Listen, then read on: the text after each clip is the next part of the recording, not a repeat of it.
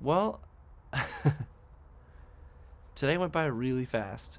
Um, I had a very weird location scout today for this freelance shoot that I'm doing tomorrow morning, and I'm kind of nervous about it, but like not in a technical way. I'm just like I'm COVID nervous because the people involved assured us that they've been tested, but I'm not sure how I'm not sure how much I believe that based on like the interactions that we had.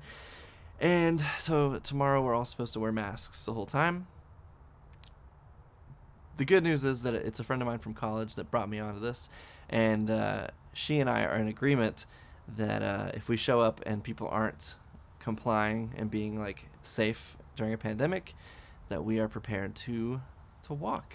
So it's weird. It's a weird spot to be in, I think, but um, I guess I'm lucky enough to like not need it. So there's definitely some privilege that I'm able to like execute with this thing. Anyway, we'll see how it goes. I'm hopefully it'll just be fine.